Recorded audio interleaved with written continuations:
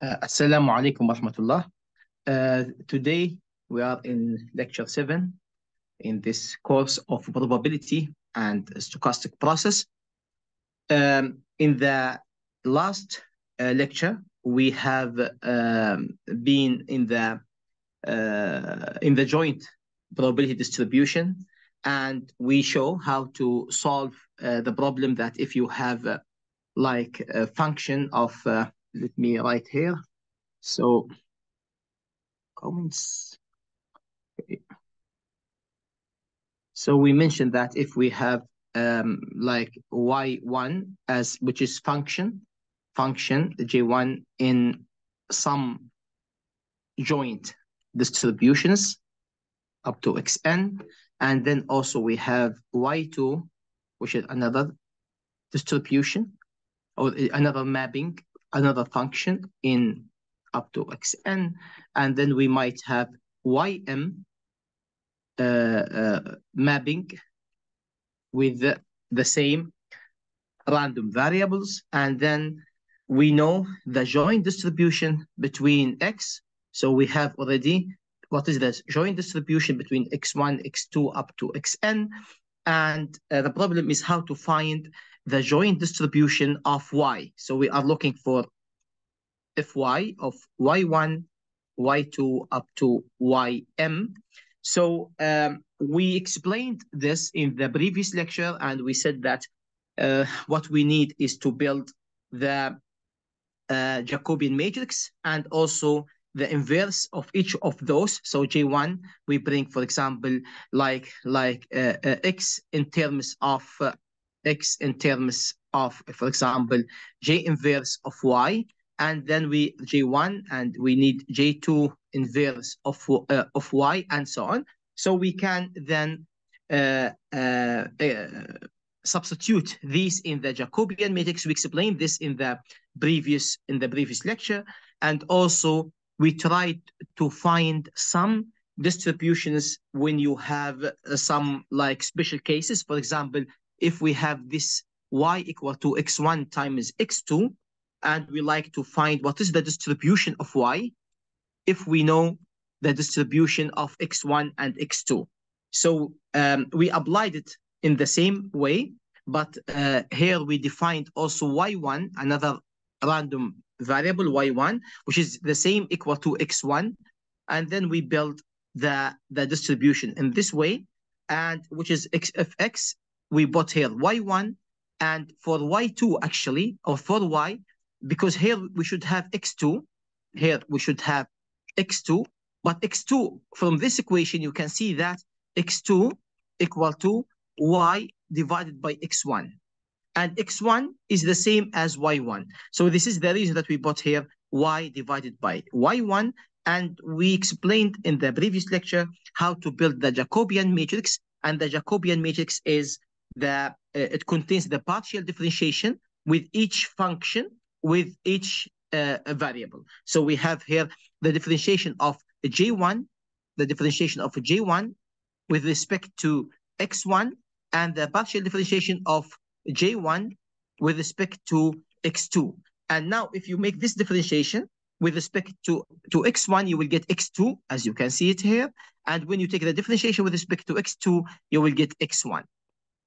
And the second equation, that another time that you take the partial differentiation J2 with respect to x1, and again with x2, and you can see that y1 equal to x1. So when you take the differentiation with respect to x1, it will be 1. And when you take the differentiation with respect to x2, we don't have here x2, so the result will be 0. Then we need to find the determinant of this matrix, and then we find what is the determinant here, and you need to take the inverse, the absolute value of the inverse of the determinant, and we got it in this way. And then we build the distribution of y.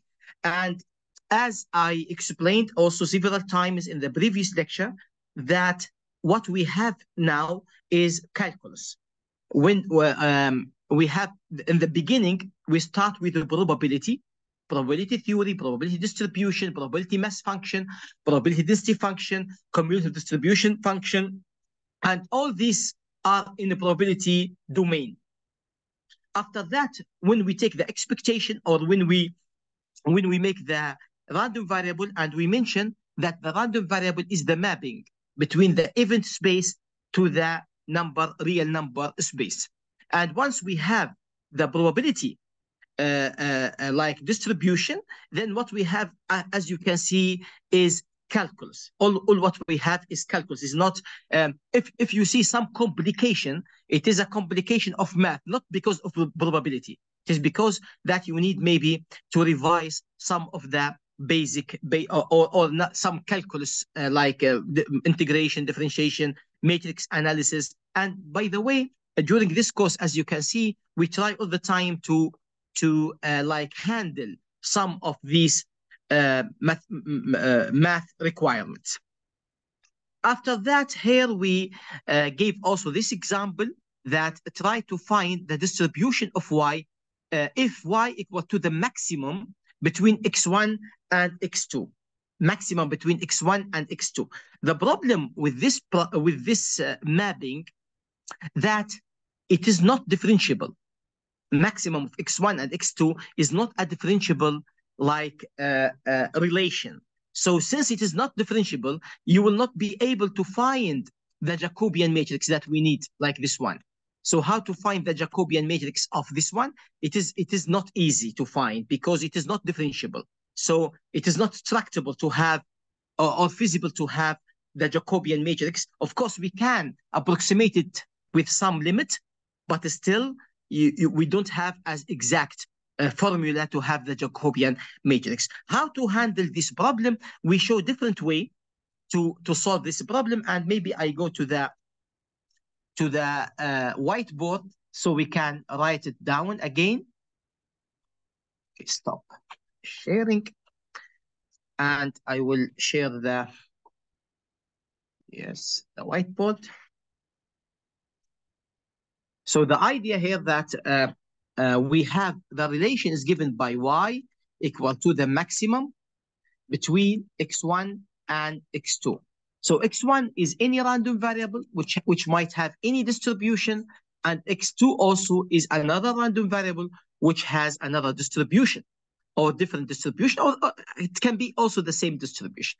And what we want to see now, we want to find what is the distribution of y. Okay, and we assumed here that we know the distribution, the joint distribution between x1 and x2. So we know the distribution between x1 and x2. Maybe when you read the book or the chapter, you can see that sometimes I use this bold x or bold y. A bold x means that vector. So bold x here, it means that it is a vector, contains x1 and x2. So it is vector. Okay. Now we have y equal to the maximum of x1 and x2. How to find the distribution of y? Actually, we started with the like simple way that we built the CDF, the cumulative distribution function of y. So the CDF of y is the probability, which can write it like Fy of y0 equal to the probability, okay, that y to be less than or equal to y0. This is the CDF, as we know. Okay, and now y is the maximum of x1 and x2, the maximum. For example, if x1 equal to 1 and x2 equal to 3, then y equal to 3. You take the maximum between them. Okay, so if the maximum is less than y0, if the maximum is less than of y0, it implies that every random variable must be less than or equal to y0. Because the maximum is less than y0, then every number here will be less than or equal to y0. So this means that this will be the probability, okay, the probability that x1 to be less than or equal to y0, and x2 also must be less than or equal to y0. Both of them must be less than or equal to y of 0. Okay? Of course, we can find this by using joint distribution function.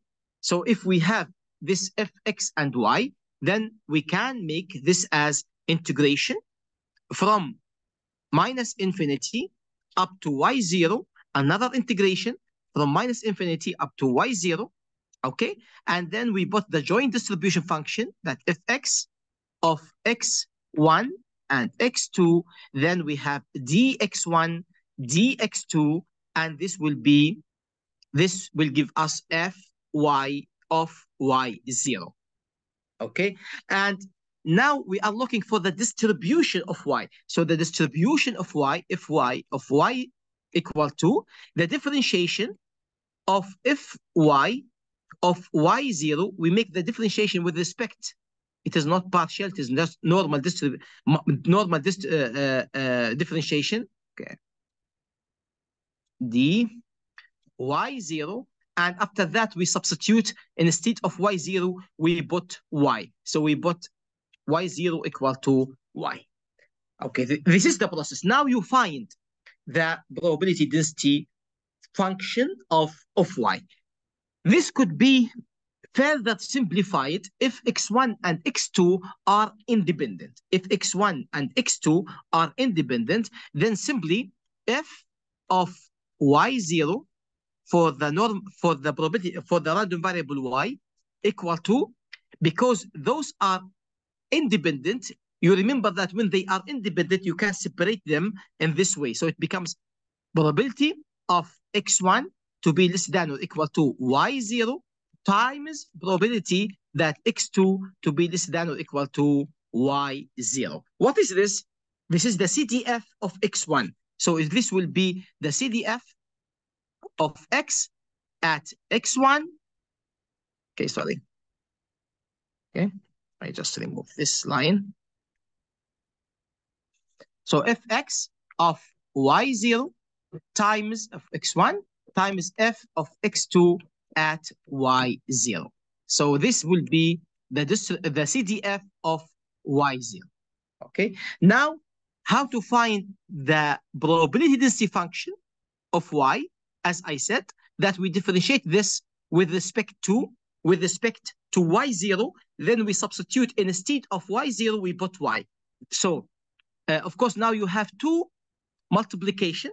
So we differentiate the first and we keep the second, and then we differentiate the second and we keep the first. So if we differentiate the first, we will get the distribution of x1, but here we put y, okay, times f x2. I will explain what I mean here, just a minute, and then plus this will be f of x1 of y times f of x2 of y.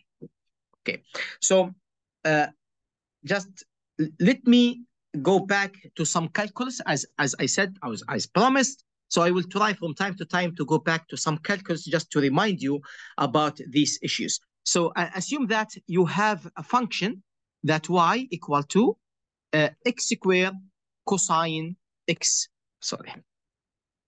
Okay, cosine, for example, or yes, x squared times, let's say, sine x squared.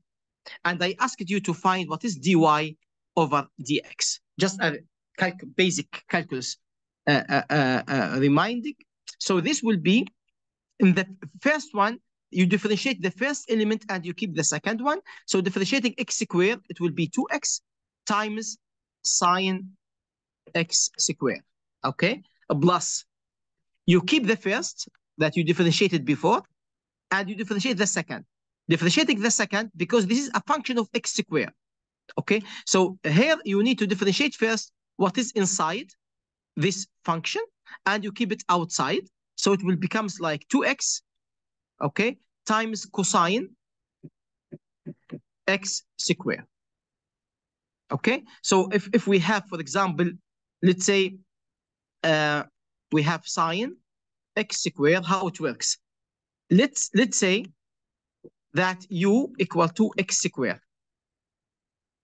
Okay, then it will be sine u, and this, let's say this equal to z. Now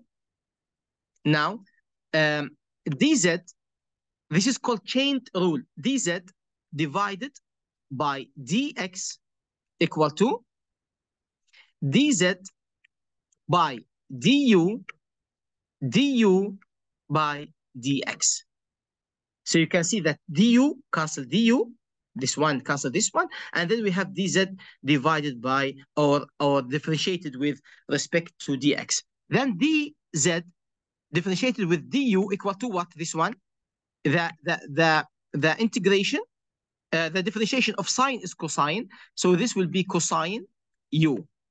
And what is this? Is u equal to x squared. What is the differentiation of u with respect to x? Is 2x. Then this u is equal to x squared, so it becomes 2x times cosine x squared.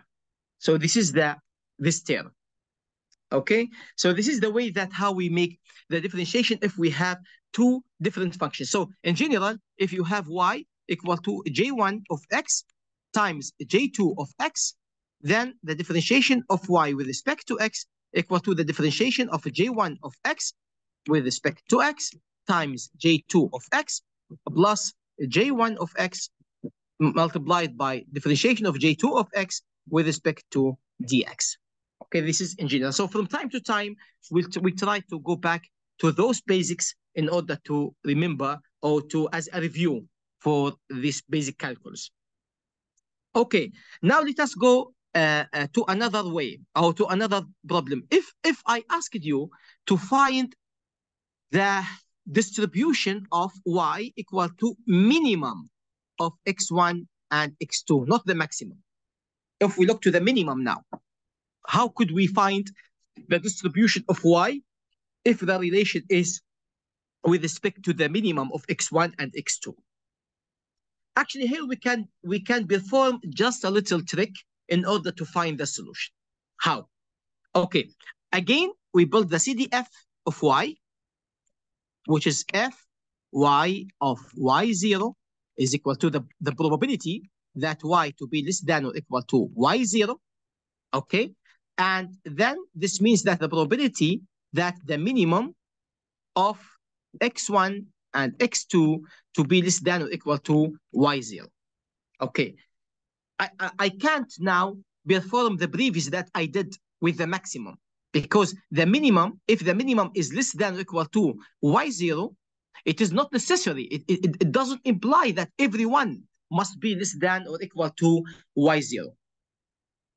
Okay, what I will modify here simply that I will say that this equal to 1 minus the probability that the minimum of x1 and x2 to be less than or equal to y0.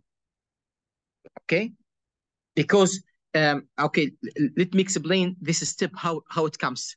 The probability, okay, the probability that, for example, for any random variable y to be less than or equal to y0, okay, this equal to the 1 minus the probability that y to be greater than y0. Why we did that? Because probability of y to be less than or equal to y0 plus probability that y to be greater than y0, this must be 1. Because the total probability is 1. The total probability is always 1. So less than any number, and the probability, because y is a real number, so it must be something between minus infinity up to infinity. Okay, this means that the summation of this probability must be 1. And because of that, I can make this step. Okay, now let me go back to the problem. So the problem now that becomes that if y of y0, it could be represented like 1 minus the probability that the minimum of x1 and x2 to be as we show it here to be sorry, this will be greater than. Okay, so this will be greater than y0. Okay, this will be greater than y0. Okay, now if the minimum of x1 and x2 is greater than y0, the minimum, the least one is greater than some number, this implies that every random variable must be greater than y0. Then this will be 1 minus the probability of x1 to be greater than. By the way, you can put equal, or you can, because in the continuous random variable, it doesn't matter. If it is continuous and it is smooth, like a random variable, it means that it exists everywhere. So it can be just greater than or equal. It doesn't make difference, okay? If it is smooth and continuous, okay? But if you want, you can keep just greater than or equal to. It doesn't matter, okay? So this will be y0 and x2 to be also greater than or equal to y0. Okay, so if x1 and x2 again they are independent, this will be 1 minus the probability that x1 to be greater than or equal to y0 times probability that x2 to be greater than or equal to y0. Of course, you remember from the first lecture that this will be valid if and only if x1 and x2 both are independent random variables. Okay? Yes. So what is this? Actually, probability that x1 greater than or equal to y0 is the same as 1 minus probability that x1 less than or equal to y0. And also, this will be the same. This will be 1 minus probability that x2 to be less than or equal to y0. Okay. Again, what is this? This one is the cumulative distribution function of x1 at y0, and this one is the cumulative distribution function of x2 at y0. Okay. Then the distribution, the CDF of y at y0 equal to 1 minus this number, which is 1 minus f of x1 at y0, okay, multiplied by 1 minus f of x2 at y0. Okay, so now I am looking for the probability density function of y. So probability density function of y, again, is just the differentiation of this equation with respect to y0, and then we substitute by y0 by y.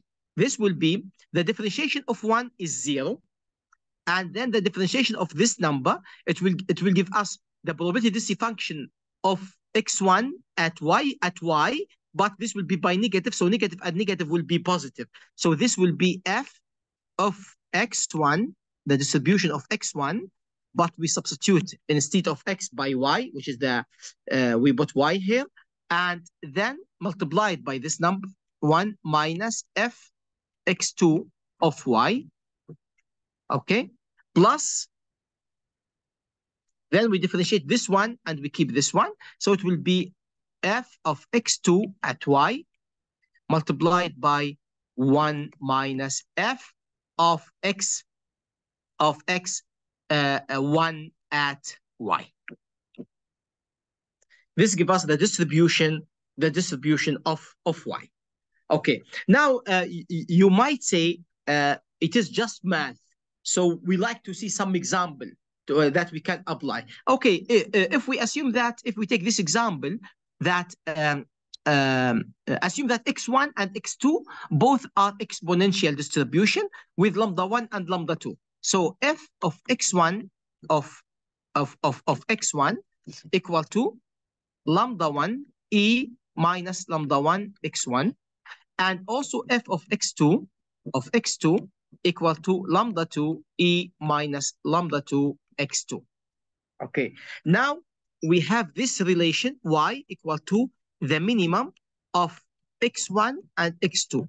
And in your research, you find that you need to find the distribution of y. You need to find the distribution of y. Okay.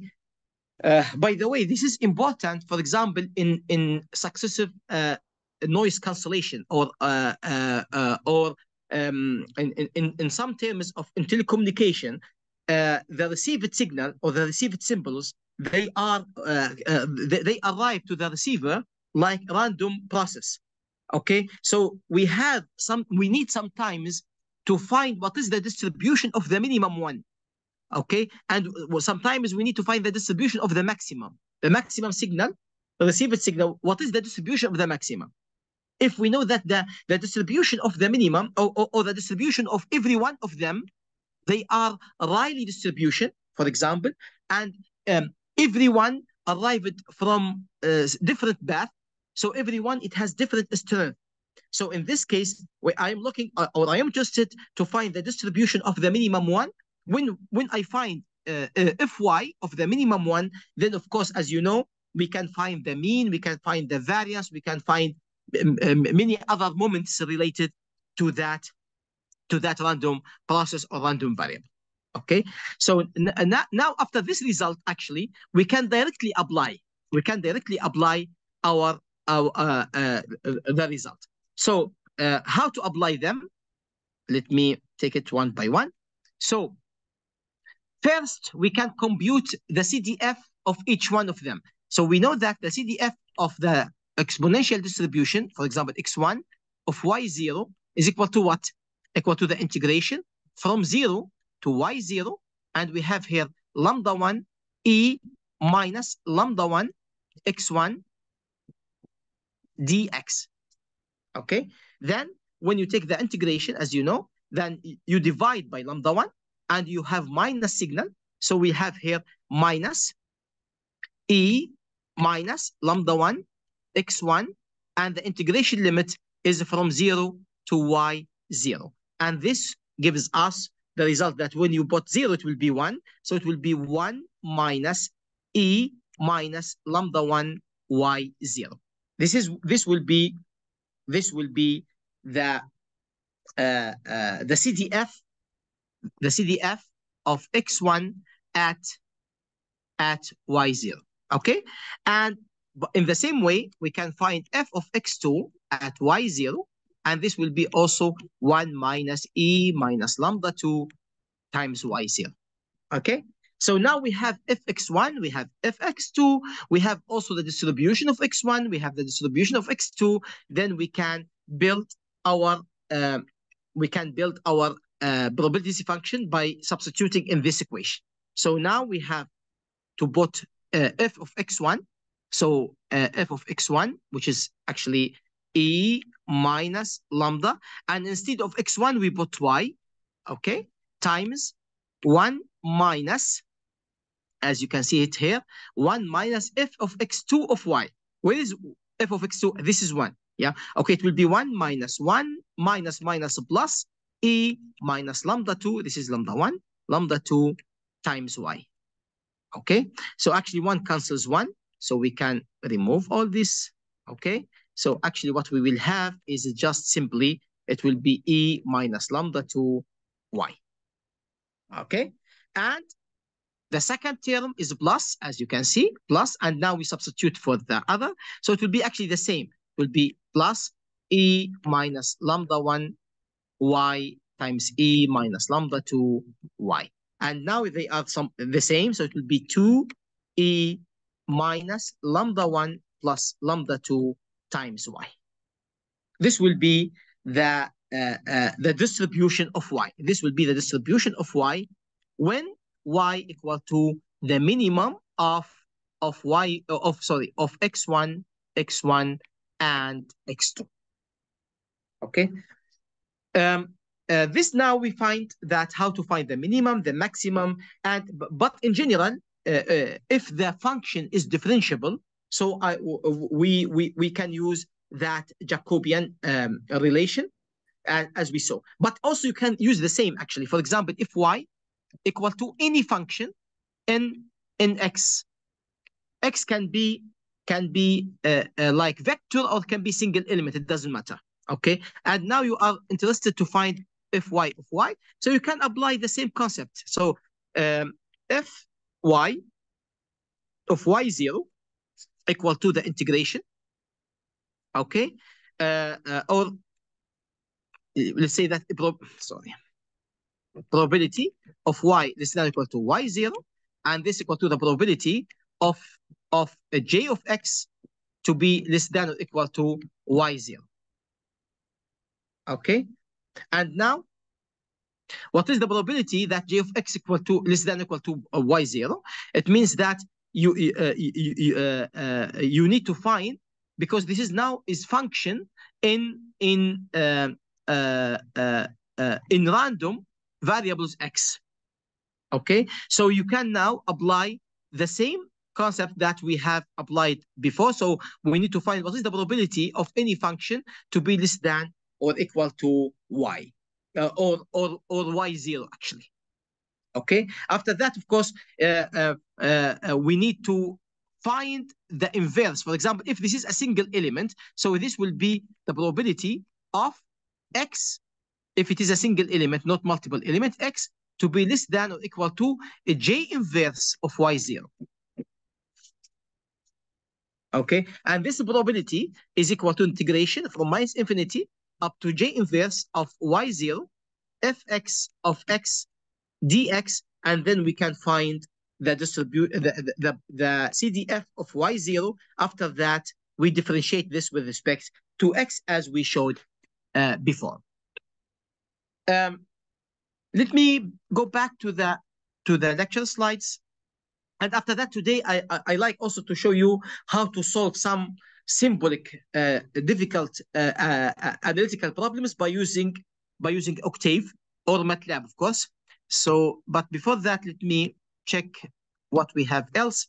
So this is the minimum, and also you will find many examples. What I solved now on the whiteboard is not in the examples, but you can find more examples about that. For example, here you need to find what is the maximum x1 and x2, and it was given here that x1 is uniform distribution from 0 to 1, uniform from 0 to 1, and x2 is exponential distribution with lambda equal to 1. Then here in the example we solve it to find the probability is a function of y, the probability that y to be greater than or equal to 1, and y probability that y less than or equal to 1. Okay, and also the mean and variance of y, and also we prove the results by using simulation. Okay, so now you can see that it is solved in details. So I recommend you to study the examples always. Okay. Also try all the time, always try to write the code. Try to write the code yourself and try to understand how the code works. Of course, we explained before how to calculate the probabilities in the previous lectures, but it is always good that you practice yourself with these Monte Carlo simulations. Here we have another example I added, that if we have two random variables, x1 and x2, x1 has a uniform distribution from 0 to 1, and x2, it has also uniform distribution, but now from -1 to 2. And now you need to find the probability, the distribution of y, where y equal to the maximum between x1 and x2. So we solve it in details, as you can see that I applied the formula. So you can see that it is very interesting to see how the distribution will be. It is very interesting. So you can see that the distribution of y was from 0 to 1, of x1, and the distribution of x2 was, was from -1 up to 2. Of course, here will be third. Okay, and now y equal to the maximum between x1 and x2. So the distribution of y, it has been in this way. So you can see it is 0 if y is than 0. It is expected, of course. And then at y equal to 0, it becomes third. So we start from here, from third. Then it will be increased as a linear up to, if y equal to 1, it will be 2 plus 1. It will be rise up to 3, in this way, up to 1. Then it will go like after y equal to 1 up to 2, it will be third. So it will be in this way.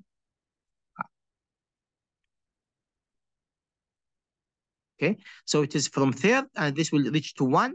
And here we will have from 0 up to 2. So this will be the distribution of y, which looks actually odd compared to the other, these two distributions. And actually you can approve that by using simulation, as we will see. After that, there's another example where we asked you to find the minimum between x1 and x2, the general formula. Actually, this is what I explained on the whiteboard. The next section that I will cover today, inshallah, is the characteristic function. The characteristic function in like probability theory. It is one of the important functions, especially for those who are working in like in environment, either in telecommunication or also in power systems or in systems in general, electrical systems in general. Many times we need to have or to study the behavior, the randomness behavior or the stochastic behavior of some parameters. So the characteristic functions works here as a very important tool for us. But before I go there, I like first to take you to another journey with the Octave. So to show one of the interesting properties in Octave or MATLAB that you can use in order to solve some kind of analytical expressions or symbolic expressions. So let me stop this one for a while, and I will open the Octave. Just yes, few minutes. Yes.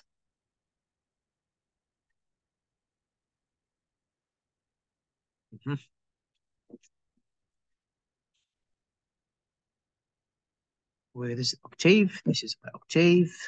Yes. Okay. Yes. Let me just. We showed before this Octave. Now this version that I have now is 8.3. I think last week they also updated it to 8.4. The latest version is 8.4. Of course, Octave works under Windows or Linux, or also OS, that MacBook. But for the MacBook, actually, it has always problems in the MacBook because of the restrictions of the MacBook operating system. But for Windows, it works fine, generally, of course, because it is a free version. It is open source, so it will not be as smooth as MATLAB. But the good thing with this Octave, that it is completely free, so you can use it without sometimes feeling that you not good because using hacked version of this MATLAB. Actually, also my book. This is the reason that my book is based on Octave. So I am trying all the time to encourage my students to use always open sources. Okay, because this MATLAB is very expensive. It is, also for students, you need to pay like €100, and to renew it that every year or something that you need to pay. For teachers, they have to pay €500, and with a restriction that you are not allowed to use it for research. It is only for the class.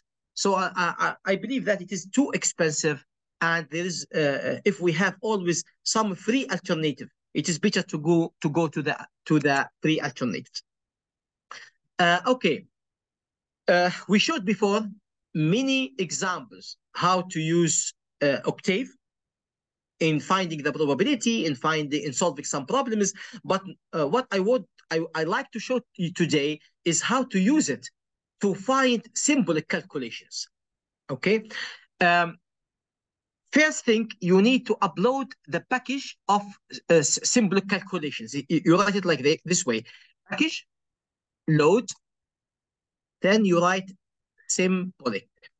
Okay. Now the symbolic package has been uploaded. You know that in MATLAB we have toolboxes. In Octave they call them packages. okay? And every package that you want to use, you need to load it. In MATLAB, all functions of the toolboxes are available by default. In Octave, it is not the case. In Octave, you need to upload every package by itself, okay? And it is free. Everything is free. For example, if you write package list, you can see the package that I have in my computer. So video package, networking package, linear algebra, optimization, fuzzy logic, everything is already in packages. When you install Octave, all these packages will be installed automatically, okay? But you need to upload it if you want to use it. If you ask it why they do that, actually because this Octave is open source. Open source means that there are tens or maybe hundreds of people working to develop it. And those people, they are not very well organized. So everyone in different country, or this is based on volunteer work. So everyone just contributing without getting salary or something, okay? Then there might be some functions, they are used in two different package. Okay, in MATLAB, because MATLAB is not free, and they got hundreds of millions based on their application from companies, from people, and from individuals, from societies, from industry. They got a lot of money. Then everyone working there, working according to some very strict procedure. Here on Octave, it is not. Because of that, to minimize the conflict between functions, they made that you upload the package that only that you need. So if there's two functions, they are used in two different packages, they will not conflict with each other. Okay. Okay. Now I uploaded the symbolic.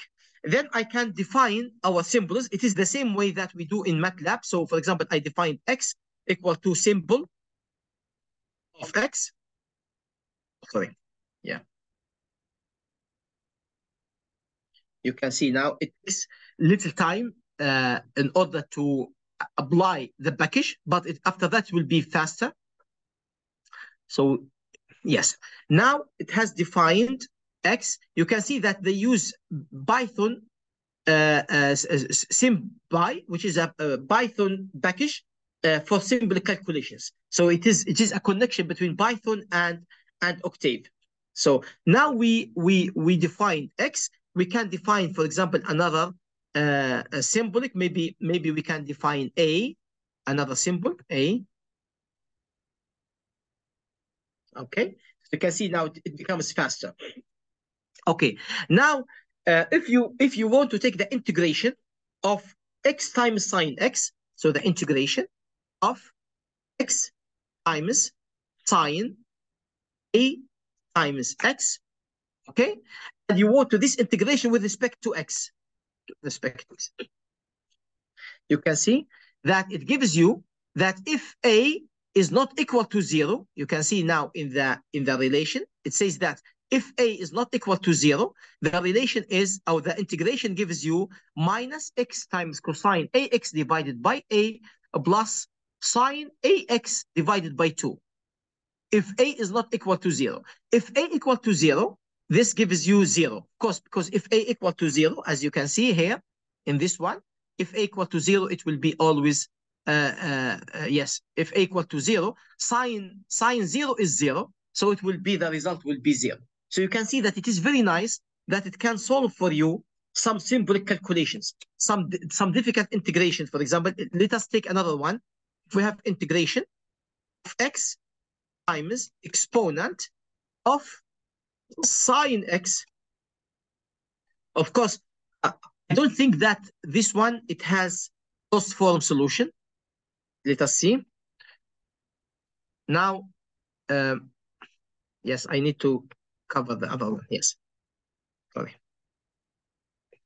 X of the power, yes, of sine x and x. So this one, you can see, because this integration, it doesn't have a closed form solution. So it gives you just the integration x times, it gives it to you as it is. But if you want to find finite integration, for example, from 0 up to pi, okay, from 0 up to pi.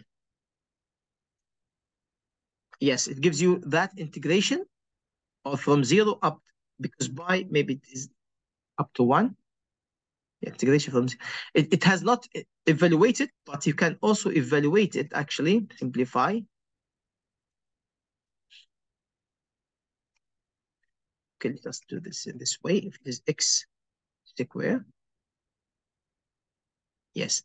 So you can see that because x times exponent of sine x, it doesn't have any form internally, so it has skipped it.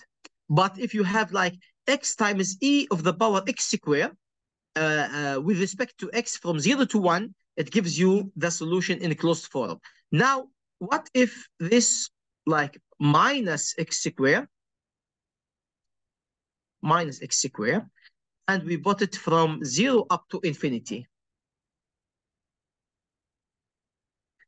It gives you half. So this integration from x times exponent minus x squared, and you take the integration from 0 up to infinity, the result is equal to 0.5.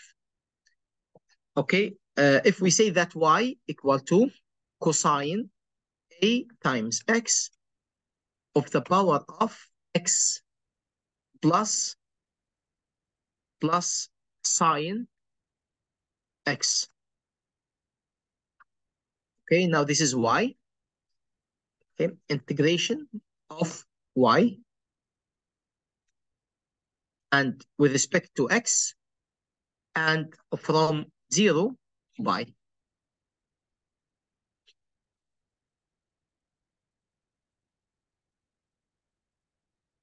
Okay, this is pi.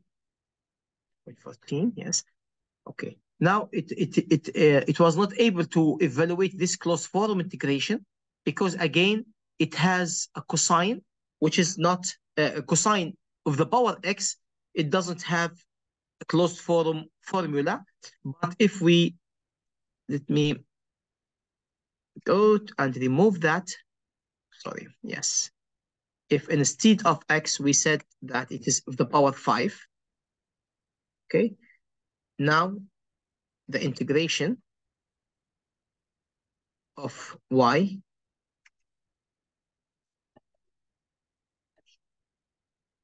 okay.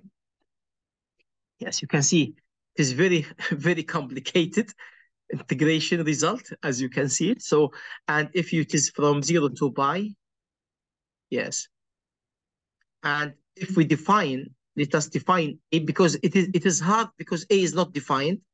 But if we define a that equal to 1, example. No, it has not taken it because it takes a as a symbolic, so it will not change it. So what I need to change it from here actually to put it 1. Okay, and then we take the integration again. Yes, it gives you 2. You can see that it gives you 2. Okay, now if you can, by the way, you can use many functions like simplify. If I said help, symbolic. Okay, help, simplify.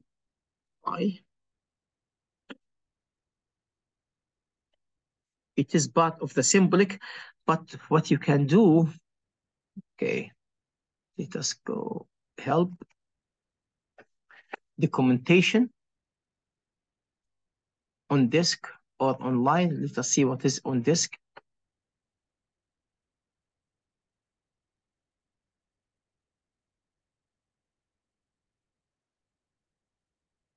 Documentation online. Okay, I guess that you don't see my screen now. I will stop and share the screen that we have. So you can see that if you make the help, then you can see the help of Octave.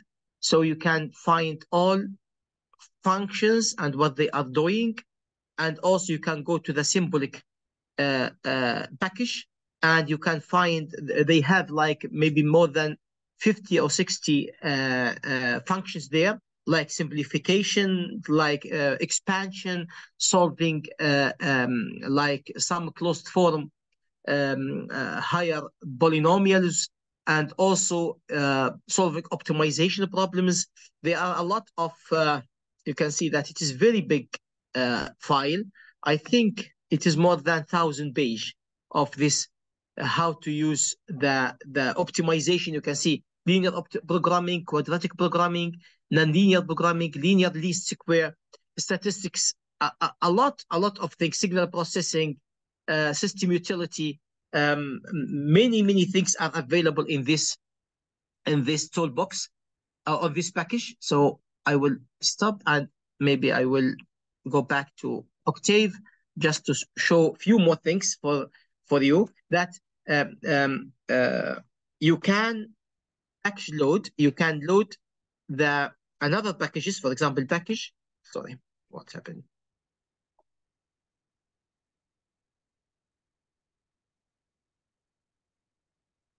Yeah. Yes. Package load control. If you upload the control package, so now you can define as MATLAB. So you can say that, for example, let's say Z equal to transfer function TF of 1, and you can define the 3. So you can see that this is the transfer function that you have, Laplace transform. If you want to have it in discrete in Z transform, so you just put it here the sampling time. So it is now it is in Z transform, it is discrete, okay? And you can find, for example, the step response or the impulse of Y1, for example, and then sorry, the impulse of Z, we call it Z. Yeah. So maybe you don't see it now, but I will share. I will share the screen instead of the Octave, so you can see the results.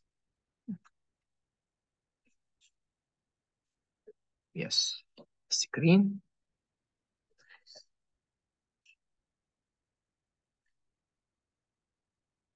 So maybe you can see now, this is the result by using the impulse that I did. So I can close it. If you want to see the step function or the, I think it is like this, step of Z. Yes, so this is the step function of Z. So, and you can make all the control functions that it is in MATLAB, you can use them also with Octave. So Octave is more, of course, it is not more stable than MATLAB. MATLAB is still much better, much faster. But the nice thing here that it is more secure, because this hacked version, which is broken version, usually they came with viruses. It might have spy or codes there. So, but this one is open source available, so you can always use it in the same way that you are using MATLAB. Either control, you can upload the signal processing. If you package load signal, they have a lot of also functions like FFT, inverse FFT, making filters, different kind of filters, many things. They are available, thousands of functions available in those on all these packages. Okay, so from time to time, every lecture I will try to revise few features of this Octave. Also, it could be seen as a reminder for you for the basics of programming. Okay. Yes, we stop sharing here, and I think now it is time for break.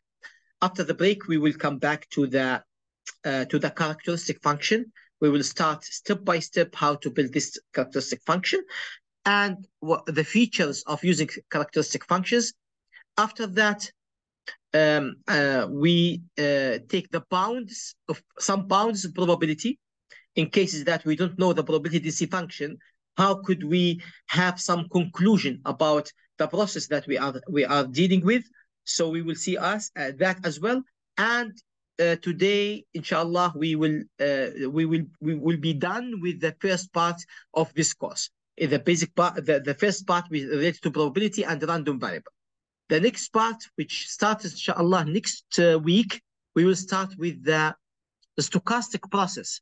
If this signal is a time series, if the random signal is a time series instead of being a random variable, how could we deal with it?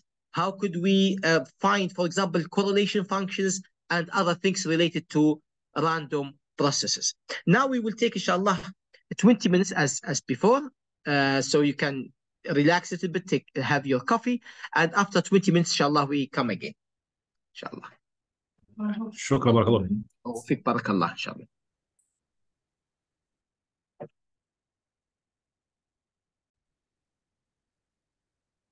We'll come back to the presentation today, lecture today.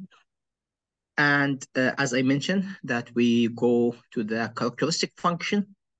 What is the purpose of using characteristic function, applications, and the concepts behind the characteristic functions. So maybe we start with the chapter itself. Yeah. So as you can see now, the characteristic function actually is the Fourier transform of the probability density function. And as you can see from this equation, that the characteristic function is given like, for example, phi or any symbol, is that if x at t, okay, equal to the expectation of e of jxt equal to integration from minus infinity up to infinity e of the power I or jxt times the probability density function dx. Okay, let us try to find what is the concept, what that means. Okay, we will go to the to the whiteboard.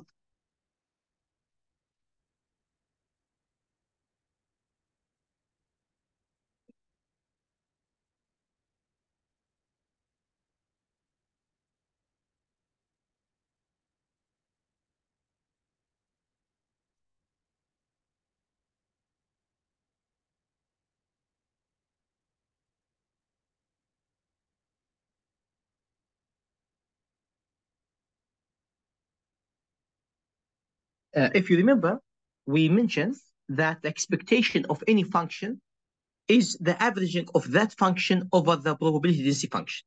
So it means that if you want to take the expectation of any function g of x equal to the integration from minus infinity up to infinity, g of x, f x of x dx. So we explained this before in the expectation concept. Now, if we take the expectation of e the power, like I or j x t, again, you just substitute this here. So it'll be the integration from minus infinity to infinity, e jxt fx of x dx. Okay. Actually, if you look to this function, this integration, this is the Fourier transform with positive exponent, because in Fourier transform this was negative. This one, it was negative, but here we have it with positive exponent. Okay, but it is the Fourier transform. If you take the Fourier transform of this function, the probability density function, and just substitute where is j and you put minus j, then simply that you will have the Fourier transform of that function, then you will get the characteristic function. This is called the characteristic function of t. Because now we take the integration with respect to x, then it becomes nt. You may ask why we need such transformation. Why we need such transformation? Okay, let us have this formula that y equal to x1 plus x2 that we have seen before. Of course, you can extend it like x3, x4 up to xn. But let us start with the simple one, x1 plus x2. And x1 and x2 both are independent. We showed last lecture that the distribution of this y, the distribution of y will be the convolution of f of x1 at x1 convolved with f of x2 and at x2. This will be, of course, you take the inverse of x1 with respect to y in this case. But anyhow, I'm not going to go in this way, but this will be the distribution of the result. So the distribution will be the convolution between the distributions of x1 and x2. If you have n number of summation, then you will have n-fold convolution integral. And actually, convolution integral is not that easy to perform in a closed form. Okay. This relation of summation relation is very commonly used or needed in a lot of practical applications. In wireless communication, the additive noise is added. We might have different sources of information. So each information, it has certain distribution and they are added together. So the addition or subtraction is very widely used in different kind of applications. So always we need to evaluate the distribution of y in the case of summation. But the problem of summation, we need all the time to make this convolution, and making a lot of convolutions or the closed form of the convolution is not easy to perform, as you know from linear system.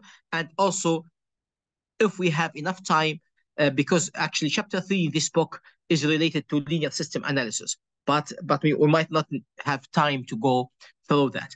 But anyhow, we know from characteristic function or from Fourier transform that the convolution integral becomes multiplication in the Fourier transform. We know that from basic linear system, but also we can show it here in simple way. So what is the characteristic function of y? The characteristic function of y equal to the expected value of what? Of e of j y t. Okay? And y equal to x1 plus x2. So this will be expected value of e j x1 plus x2 times t. Okay? And this equal to expected value of e of j x1 t plus j x2 t. Remember, a plus b, e to the power a plus b equal to ea times eb. Okay, this means that this will be the expected value of e j x1 t times e j x2 t. We said here that x1 and x2 are independent. Okay, then we can separate the expectation when they are independent. This will be expected value of e j x1 t times e the power j x2 t. Okay, what is this? This is the characteristic function of x1 of t times the characteristic function of x2 of t. This gives us the characteristic function of y of t. It is as simple as this one. It is very simple, extremely simple. Becomes this multiplication, and instead of going through the convolution or convolution integral, now with the characteristic function, it becomes simply like multiplication. Actually, it can be generalized. For example, if y equal to x1 plus x2 plus x3 up to xn. Okay, so in other words, this is summation of xi from I equal to 1 up to n.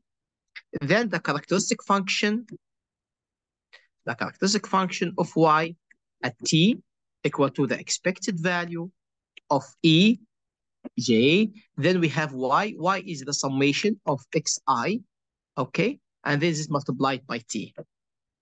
Again, exponent of summation equal to the multiplications of the xi. So this will be, and they are all independent, but let us do it step by step. So it will be jx1 t multiplied ejx2 t multiplied by ejx3 t multiplied until ejxn t. And since all of them, they are independent as it is given here, then we can make it like expected value of ejx1 t multiplied by expected value of ejx2 t, and this up to expected value of xn t. And this, of course, will be the characteristic function of y will be the multiplication of these of all these characteristic functions. So it will be phi like x1 of t multiplied by phi x2 of t until multiplied by phi xn of t. And this we can do it in more compact form by using the symbol of multiplication of product. So the product from I equal to 1 up to n, then phi xi of t. So instead of using n-fold convolution, it becomes n multiplication, which is much easier than evaluating the integration, the n-fold integration in general. Okay, so the second question now, okay, I might convince you that using characteristic function makes it easier to calculate the distribution of the summation. Because now when you got this phi y, if you are interested to find still the probability density function of y, so what if y of y will be the inverse Fourier transform of this characteristic function, which is given like integration, and this will be like this phi y of t that you got, and then you multiply it by e minus j, in this case y t, and you take the integration with respect to t, then you will have the probability density function. But sometimes even you don't need the probability density function because actually this is the second property of the characteristic function that we can use it to find the moments. What are the moments? The moments are the mean, the average of the square, the average of the cube, the average of the fourth power, and so on. So those moments actually, we use them to evaluate the behavior and the performance of any random process or random variable. Okay, what I mean, if you want to compute the expected value, the average, which is mu x, the average would be the integration x times the distribution of x dx. If you want to find the expected value square or the average of the squared values, integration x square fx of x dx. This is what we have already seen. If you want to find the expected value of x cubed, then again integration of course from minus to infinity, everyone, x cubed fx of x. And in general, the expected value for those called moments, by the way, those called moments. So if you want to find the expected value of the nth moment, this will be the integration from minus infinity to infinity, x to the power n fx of x dx. So again, actually, such evaluation for large n can be also very complicated in some cases. Okay, let us go back to the characteristic function. The characteristic function phi x of t is equal to what? Is equal to the integration from minus infinity to infinity e j x t times the distribution of x dx. So if you have certain fx of x, and maybe you go to the tables of time of Fourier transform, and then you was able to find the Fourier transform of this function. Maybe, for example, it was sinc function, for example, of let's say t or something. So now you have the characteristic function of that distribution. Okay, so you can find that. You can of course solve it yourself by hand, or you can find it on the tables, because Fourier transform is very old, as you know. It is now hundreds of years. It is well used in electrical engineering. So we have a lot of tables. It has been that we have the theory behind Fourier transform is very well known. Okay, so now you can convert any like probability density function. You can have its characteristic function maybe in a closed form, or sometimes, of course, we don't have the closed form, and then we can have some approximation for that probability density function. Okay. What happened if you put here t equal to 0? X at t when t equal to 0. What will happen? If you put t equal to 0, this will be the integration from minus infinity up to infinity. And here you put this t equal to 0. E of the power 0 is 1. Then this fx of x dx, and the total area under any probability density function equal to 1. Then this will be 1. So now you have this property. The property that if you substitute the probability density function with t, the characteristic function with t equal to 0, you must get 1. Okay, this could be nice quiz. For example, if I bring certain that characteristic function, and I asked you, is this valid characteristic function or not? You just substitute with t with equal to 0. If you got 1, yes, it can be. If you didn't get 1, then it cannot be a characteristic function. Okay, this is the first property that we got. What is the second property? What happens if you differentiate your characteristic function with respect to t? So if you differentiate with respect to t, what will happen? Okay, let us see. This will be the integration. We have integration from minus infinity up to infinity. We have here the differentiation with e jxt times the probability density function of x dx. Of course, the probability density function is not function in t. T is not here at all. T is only in this exponent. And the integration is with respect to x. So mathematically, it is possible that you take this differentiation inside the integration. Okay, so what will be the result in this case? Differentiate e of the power jxt simply will be minus infinity to infinity. Then we will have jx times e jxt times fx of x dx. This will be the integration. Of course, j is equal to square root of -1, which is actually just number, so we can take it out the integration. Okay, complex number, of course, or the imaginary number. Okay, now what happens if you substitute with t equal to 0? So the differentiation of phi of t dt, but we substitute at t equal to 0. What will happen? If you substitute at t equal to 0, e of the power 0 equal to 1.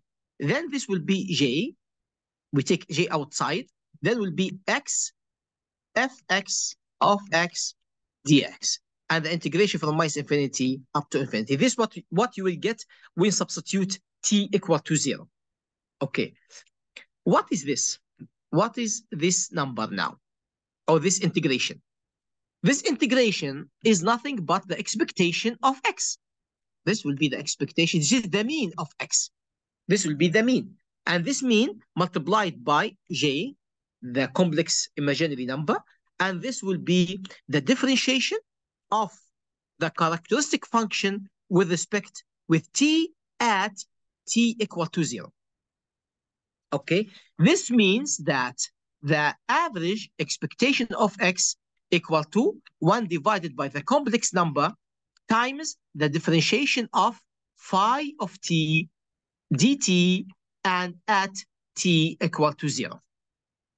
Okay, so now we find another useful property of this characteristic function. So the characteristic function is not only simplifying the summation of random variables, but it also offers us a way to find the mean of any averaging or the averaging of a certain random variable that we have or we know it is a probability density function. So now you don't need anymore to evaluate this integration. So if you have the characteristic function, simply you differentiate it. You know that differentiation is always much easier than integration. Not always, but in most cases. Okay. So now when we differentiate this characteristic function and then you substitute in t by 0 and you divide by j, then you get the mean of that process. Okay. What if I take the second differentiation? Okay, so the second differentiation of phi of t, remember now that you have phi of t already, dt squared, the second differentiation. Okay, let us go back to this one.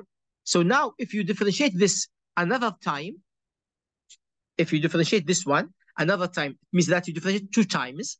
Then of course we have j outside. Then the differentiation of this another time, the first differentiation of x is equal to 1. Then it will be ejxt. Okay, and this is the first differentiation. And the second differentiation, it will be plus, it will be x squared, this j again. So it will be j x squared ejxt. And this is the second differentiation of this one. And all this is multiplied by j. Okay.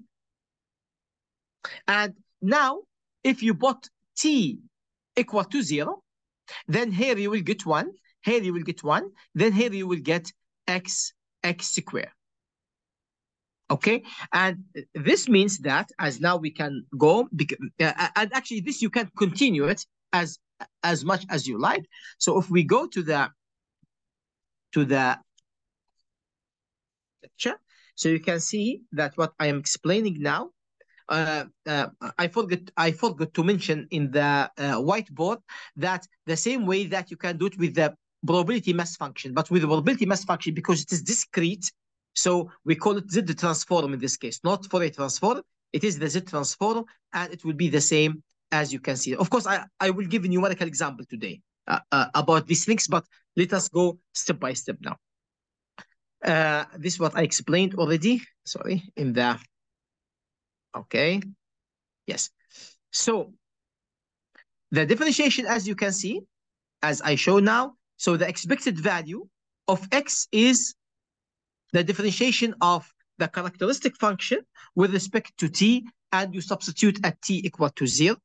And now by taking the second differentiation, okay, by making the second differentiation, what you will get this one that I showed to you. So you will get minus integration from infinity up to infinity x squared fx of x dx, and this will lead to the expected value of x squared. So it means that the expected value of x squared is the second differentiation of the characteristic function when you substitute at t equal to 0 and you take just the minus.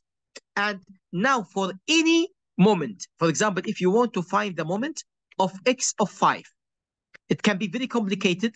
If you want to integrate x of 5 times fx of x dx, some equations can be very, very complicated to evaluate it this way. But now, with this characteristic function, what you need is to take the differentiation 5 times. So you differentiate the characteristic function of 5 times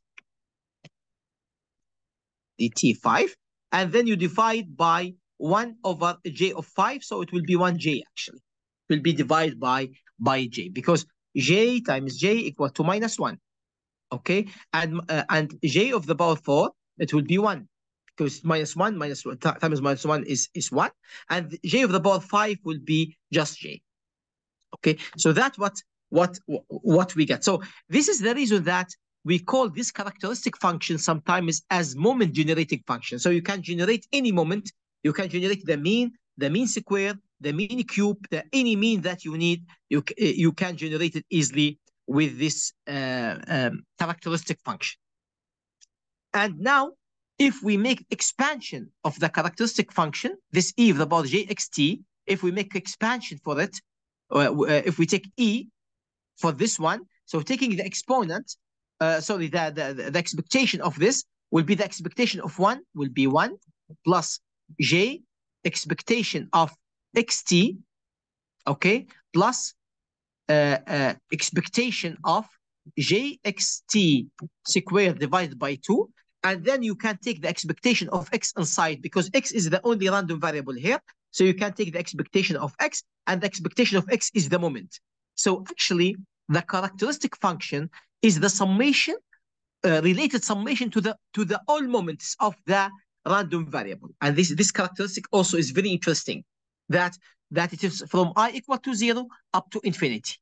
So all the moments of any random variable that you can construct the characteristic function. So the characteristic function can be used from the Fourier transform of the probability density function, and then it can be used to generate the moments. But also there is another way. For example, if based on observation, you know the mean, and you know the mean square, and you know the mean cube, and you know the mean of the power 4 up to mean of xn. So you know the mean. Of course, you cannot know infinity number of means. Okay, but let's say you or of averages. So assume that you can, or you observe, or you measure that up to, let's say, 7 or 8 moments. Okay, you can use them actually to approximate. You can use them to approximate, to find the characteristic function. You can use them to approximate, to define what is the characteristic function. And from the characteristic function, you can also estimate the probability density function. So actually, these characteristic functions gives us a strong and nice tool that to find the properties of any random variables or any random process. Okay, there is another. Actually, in some books, you might find that they don't use any j or any complex number. So they say that the characteristic function is the expected value of e. Just they say that, for example, xt, and they don't use j at all. Okay, so actually this is the same. That they call them, some books they call them that moment generating function. Some books. So in this case, it is the same as the characteristic function, but instead of t, you can substitute like minus jt. So it will be the same actually. There is no big difference between the moment generating function or some books they use them without complex number and with using complex numbers. Okay. Here I gave several examples, okay, about how to use them, but I will solve different example in the on the whiteboard to have then you have more like examples to understand the topic. So let me again have the whiteboard again. Okay. Assume that you have certain process, and in this certain process, like random voltage generator, and this random voltage generator X, it generates, let's say, minus 2 volt, 0 volt, 3 volt, 5 volt, and they generate them with the probability belongs to, respectively, minus 2, it gives it like 20% of the time. 0, it gives it 10% of the time. A 3 volt, it gives it, let's say, 0.40% of the time. Of course, now you should be able to find the rest because the total probability must be 1. So now we have, this is 0.2, 0.1 is 0.3, 0.3 and 0.4 is 0.7. Then for 5 volt must be 0.3. Now I am just like example comes to my mind now, okay? So we have now the probability for each of them, okay? Now, if I asked you, what is the mean of this x? Of course, the mean of this x equal to, you take every one and you multiply it with its probability. So it is -2 times 0.2 plus 0 times 0.1 plus 3 times 0.4 plus 5 times 0.3, then you get the mean. Okay, but now if I ask you what is the expected value of x squared, and then of course it will be -2 squared, it will be 4 times 0.2 plus 0 squared is 0 times 0.1 plus 3 squared is 9 times 0.4 plus 5 squared is 25 times 0.3, and so on. So you can find any one of them, okay? Now, what is the characteristic function of this probability mass function? So the characteristic function is the expected value of e to the power jxt, okay? E to the power jxt. Okay, now the expected value of this one for voltage equal to -2, it will be e to the power j, okay, minus 2t. What is the probability of being 2 is 0.2. This will be multiplied by 0.2 plus e to the power 0 is 1 times 0.1, so it becomes plus 0.1 plus, okay, e to the power, then we can see here, so the third voltage is 3, so it becomes e to the power j 3t. Probability is 0.4 times 0.4 plus e, the last one, is j 5t times probability is 0.3. Actually, now that you have the characteristic function, so this is the characteristic function of the random variable x, okay?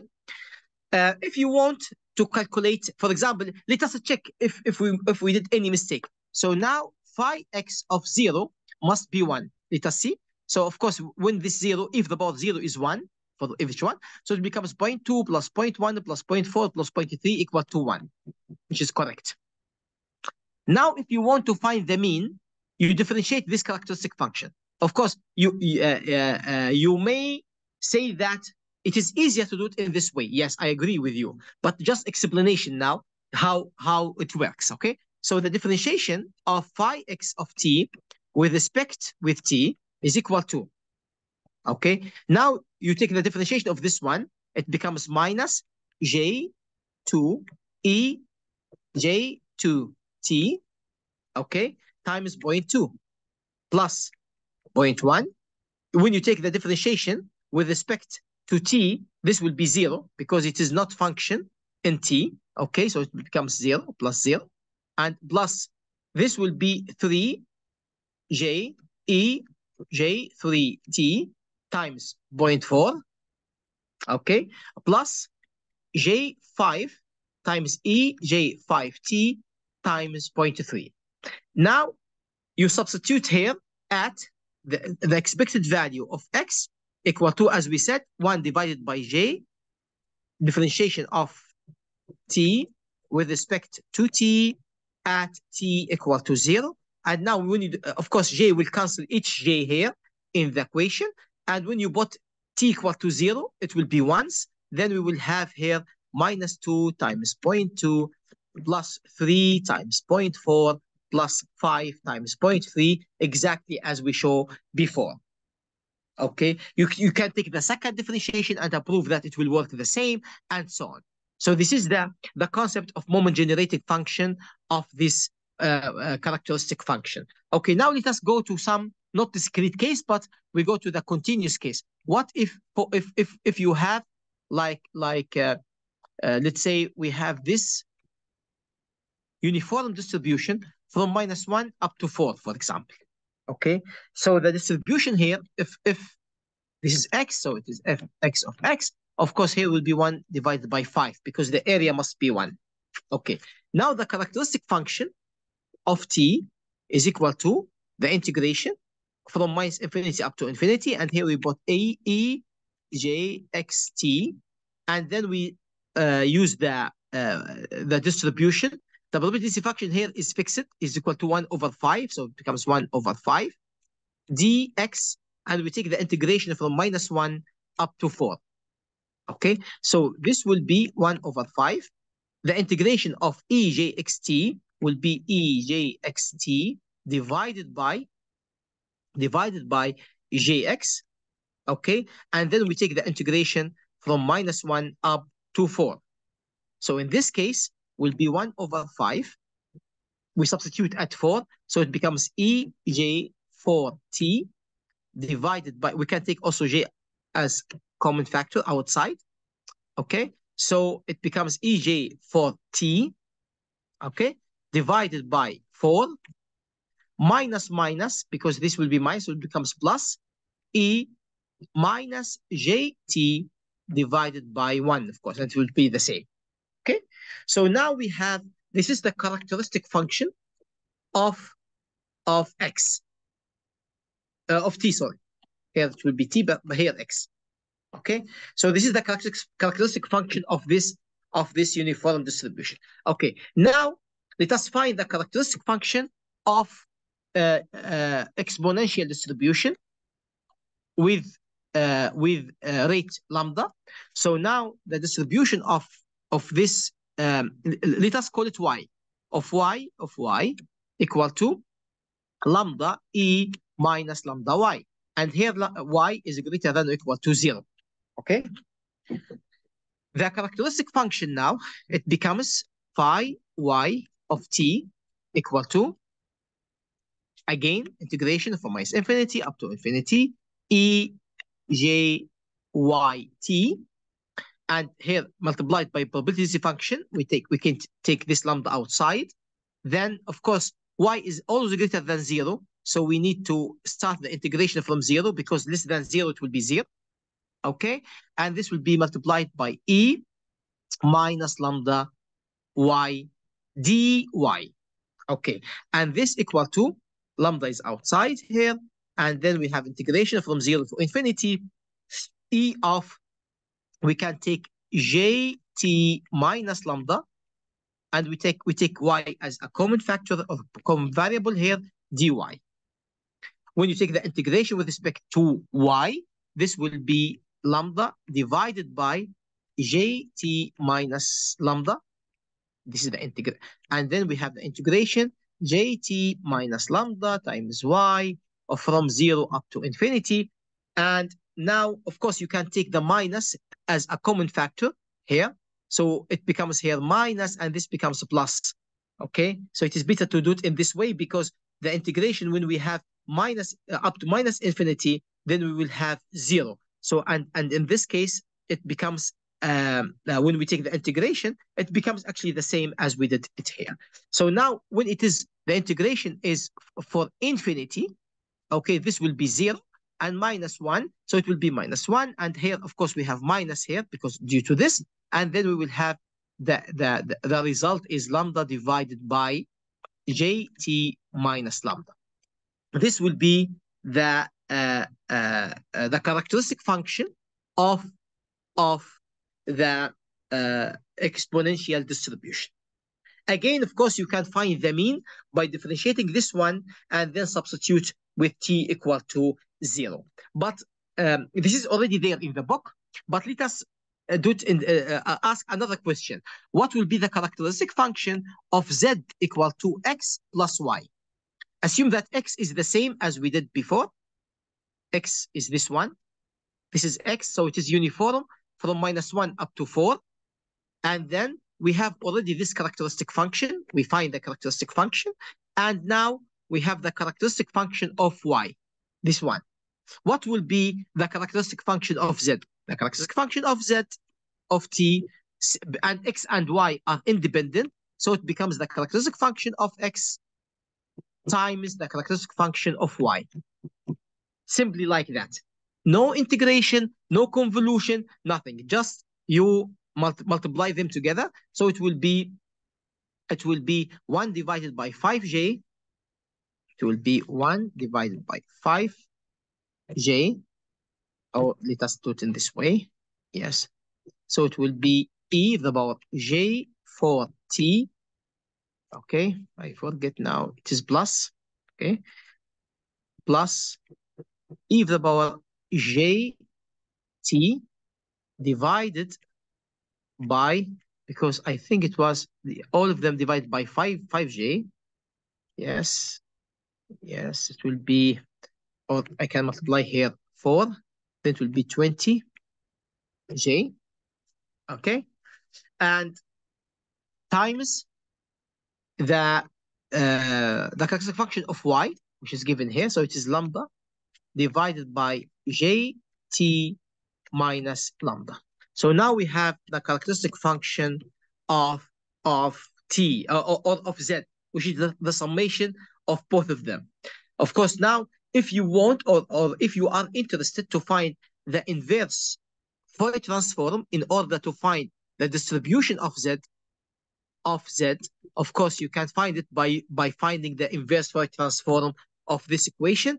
And you can use, this is actually the reason that I show you how to use symbolic toolbox or symbolic package in Octave. So you can try to find the inverse of this one in order to find the probability density function. But it is not needed, because with this one, you can actually find the mean, the variance, any moment that you want to find, you can find them by differentiating this equation, Okay. So let's go back to the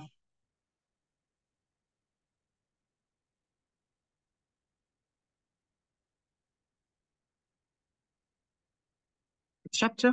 Okay. So that's this is related now the concept of probability density function and the characteristic function and how to derive them from each other. And here you can see, because I need to cover this to complete, so I will not derive everything today in order to complete this part today. So here we show how to find the exponential function, and also how to find it for the normal distribution. Normal distribution is very important. And then we show mathematically how to find the characteristic function in case of Gaussian or normal distribution. So we take the exponent of e to the power jxt, and then we take the integration jxt times e. Of course, this is the mean and variance of the normal distribution. Then what I did here, simply I expand this one. So x minus mu square is x square minus 2 mu x plus mu square. Okay. And then I added jxt, as you can see here. So I added also jxt to this summation. Okay. Sorry, that and this, of course, because I make like common factors. So this will be multiplied by 2 sigma square, as you can see it here. Okay, so we have here jxt times 2 sigma square, as it is given here. And then I added x, the factors of x together, and x squared together, and this one. And then I complete the squares. By completing the squares, you can have expanded in this form. So now you have this square, and you have this as extra factor. And when you take the exponent of all these functions, will be just multiplication. So you can take this part outside the integration, as you can see it's here. And then you have the rest of the integration from minus infinity up to infinity. And the integration under the curve of the normal distribution equal to 1. So all this part is equal to 1. What is left? It is left only this part. So then the characteristic function of normal distribution is e of the power j times mu. What is mu? Is the mean or the average of the normal distribution times the variable of the characteristic function is t minus sigma squared is the variance of the normal distribution times t squared divided by 2. Actually, this relation is important, especially in information theory. So if you study maybe later some advanced topics in information theory, you will find that this characteristic function is very important because we can deduce we can find all moments of the normal distribution, and also we can build some important relations in information theory. We can come to this maybe in examples later in the coming lectures. Okay. What about multinomial distribution? Multinomial distribution. In multinomial distribution, it will be exactly the same form, but instead of single mean and single variable, we have multiple mean and variables. In this case, the characteristic function will be vector of t. So we have here t1, t2 up to tn because we have n different random variables. So it will be t transpose times the vector of the means minus t transpose rxx. Rxx is the covariance matrix T divided by 2. Before I continue, I think you might confuse now. Let me go back to the whiteboard to explain those things in more details, because otherwise you will not be able to continue the discussion. I like to explain this to you over only two parameters. So we have or two random variables. We have joint distribution, normal distribution, x1 and x2. Okay, we showed before, you can find in the book, that this is equal to square root 2 by, then we have the determinant of matrix R, okay, and of the power of square, this will be, and then we will have exponent of minus half. It will be x minus mu x transpose R x inverse times x minus mu x without transpose. What this mean and how could we calculate it by hand? Okay, this is important to know. Okay, since it is 2 element, so the matrix will be 2 by 2. The matrix will be 2 by 2. This R matrix. What is R matrix? It is already there in the book, but I will repeat it here. So this will be sigma x1 squared, the variance of x1. This will be the covariance between x1 and x2. And this will be the covariance of x1 and x2. And this will be the variance of x2 squared. Okay, the variance or the of x1 squared equal to the expected value of what? It will be x1 minus mu of the mean of x1 squared. That's all. Okay, and sigma x squared is the variance of x squared. This will be the expected value of x2 minus its mean, then square. Okay, what is the covariance of x1 and x2? The covariance between x1 and x2 will be the expected value of x1 minus mu x1 times x2 minus mu of x2. We call this as covariance. And I told you before that in case that x1 and x2, they are independent or they are uncorrelated, this will be 0. Okay, but generally it is not 0. Generally it is not 0. Okay, to make things easier, I will give you example. So now I give you this Rxx equal to, let's say this equal to 2, and this will be 1, and this will be, let's say, 7. Okay, this is Rxx. What that mean? It is very important to focus with me and concentrating now. 2 is the variance of x1. 7 is the variance of x2. 1 is the covariance between x1 and x2. This is called the covariance matrix. The covariance matrix must be symmetric because the covariance between x1 and x2 is the same as the covariance between x2 and x1. Okay, so in this case, we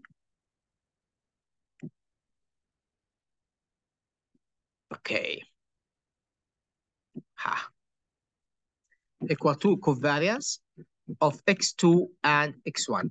So it means that Rxx must be symmetric. What is the symmetric? What symmetric means? What is the means of symmetric? Okay, symmetric means that when you take the transpose, it will be the same. When you take the transpose, it will be the same.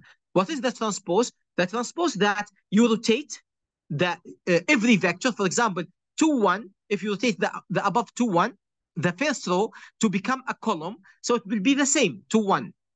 If you take the second row and you make it as a column, it will be the same because it is 1, 7 and it will be 1, 7 again. So every covariance matrix is symmetric. Okay, remember this one. Okay, now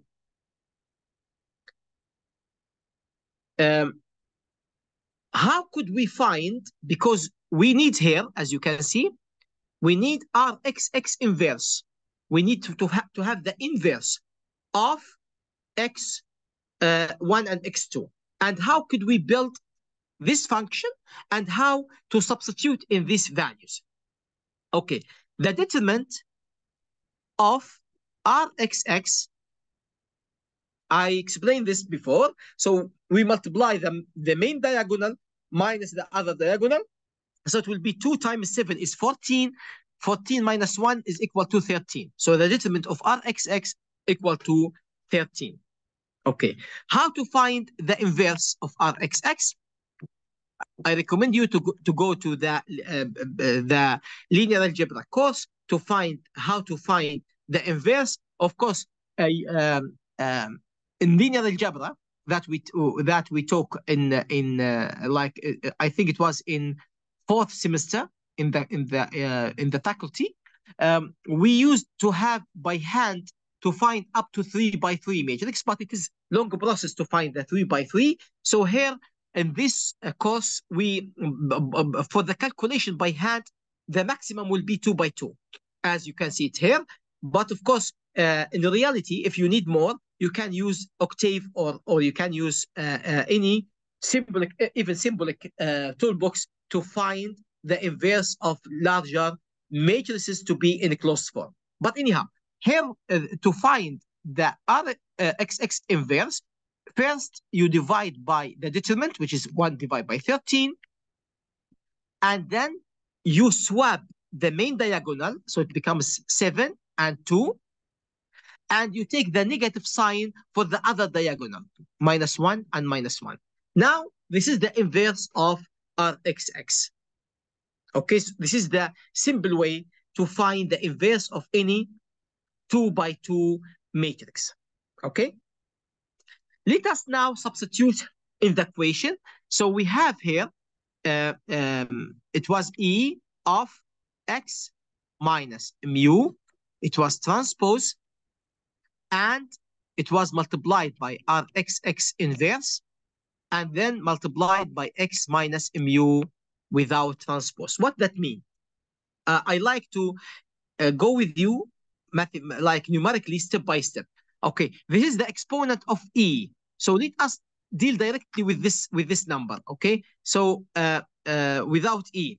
So without E, we have Ex minus mu transpose Rxx inverse times mu, x minus mu. Okay. This one actually is a vector which has x1 minus mu1, x2 minus mu2, and we have transpose times Rxx inverse times again x1 minus mu1 and x2 minus mu2 without transpose. You can see that the original vector is 2 by 1. when you take the transpose, it becomes 1 by 2. And this matrix is 2 by 2. And this vector is 2 by 1. So the result will be 1 by 1. The result will be scalar. So the exponent of a scalar number. Okay, let us do it together. So now we have here x1 minus mu1, the first element. The second element is x2 minus mu2. Remember that why I did it in this way, because I took the transpose. Times rxx inverse. I compute it in this way. Okay, so I will take 1 over 13 outside. It is fixed number. And this will be multiplied by, I forget it. So it is 7 minus 1. Okay, it will be 7 minus 1 minus 1, 2. And this will be multiplied again by x1 minus mu1, x2 minus mu2. Okay. I hope that you still remember how to perform this multiplication, but I will do it again here to remind you. Okay, 1 over 13, forget about it, because it is just a fixed number. So I will multiply the first element in this vector by the first element here, plus the second element. We multiply row by column. The second element by the second element in this column. So it becomes 1 over 13 times. This will be 7 x1 minus 7 mu1. Okay, this is the first element by the first element. Then minus becomes a plus x2 minus mu2. Okay, so this is the first element now by multiplying this row by this first column. Now we multiply again this row by the second column. So the second element, remember here, is 1 by 2, and this is 2 by 2. So the result will be 1 by 2. So the second element will be minus 1 times x1 minus mu1 will be minus x1 plus mu1. Then the second element plus 2 x2 minus 2 mu2. Okay, so this is the second element. This multiplied by, now we perform this first two multiplication. We have the last multiplication with the last vector, which is x1 minus mu1 and x2 minus mu2. Okay, so now we perform the last one. So the first element in this row multiplied by the first element in this column, and the second element in this row multiplied by the second element in this column. So still we have 1 over 13 outside, and then we multiply this together. So you can see now, this one is 1 by 2, this one is 2 by 1, so the result will be a scalar. Okay, we don't have vector anymore. So it will be 7 x1 minus 7 mu1, okay, plus, let me check. This was minus actually, so it will be minus. So I don't know why I did it plus. So this will be minus. Yes, this minus, and this will be plus. Yes, yeah. So it will be minus x2 plus mu2. All this element will be multiplied by the first element in this column. So it will be multiplied by x1 minus mu1, okay? Then plus this element multiply this element. So it will be plus, we have minus x1 plus mu1 plus 2 x2 minus 2 mu2, and then multiplied by x2 minus mu2. Of course, it will take a little bit long time to make the multiplication, but it is a routine multiplication. It is nothing, special. So you multiply x1 with each element here. So it becomes 7 x1 squared minus 7 mu1 x1 minus x2 x1 plus u2 x1. This is the first element in each element here. So we take now the mu and we multiply also in each element. So it becomes minus mu1 7 x1 plus 7 mu1 squared plus mu1 x2, then minus mu1 mu2. Okay, so this is the first multiplication. And plus, again, a plus, it becomes, the first element is minus, so minus x1 x2 becomes minus x1 x2, then plus mu1 x2 plus 2x2 square minus 2 mu2 x2. The last element is minus plus mu2 x1 minus mu2 mu1 minus 2 mu2 x2, finally plus 2 mu2 square. By the way, usually when you start your advanced study and making simulations either in your master or inshallah in your PhD, we don't need usually to do these calculations by hand. Why I give it now by hand? I would like to show you how these things works, okay, how it works. So step by step, but generally that usually we leave it in this form. Actually, we leave everything as it is original form. So this is a vector transpose times Rxx inverse times the vector, the column vector. So we have row vector times matrix times column vector. That's it, okay? And then we have the determinant of R square. That's what we, this is the way that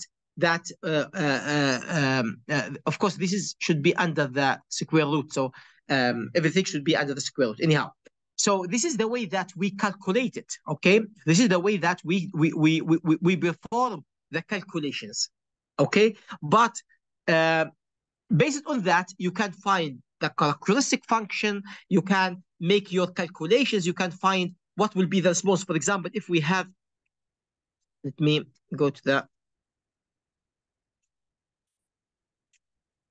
for example, you have signal plus noise, and then let's say that your received signal equal to some coding or decoding matrix times X plus some random, and this Y is vector also, some random number, which is given by B, for example. Okay, so in other words, we have Y, your received signal, Y1, Y2 up to Ym equal to A matrix, decoder, for example, or encoder, or whatever, and this matrix is M by N. Then your vector information is X1, X2 up to Xn. Then a plus noise or plus another vector that it is P1, B2 up to Bm. Okay, so now in this relation, you are interested to find what is the distribution of Y, of the received signal. You might have this in your future study, and it is very common, by the way, but in PhDs and this advanced study and papers, you can find this many times. Okay, now when you deal with this one, actually you don't have to go to calculate everything in details as we did now in the 2x2 case, but you can deal with them as vectors. So we have vector Y, this is vector Y, let me do it like bold, it is vector Y equal to matrix A times X plus P. Then we can find what is the distribution of Y vector, okay, if you have the distribution of X. Now, if you have been informed that the distribution of X is multinomial, normal distribution with correlation Rxx. So you have been given, this is the distribution of Rxx. What will be the mean and variance of Y? What will be the mean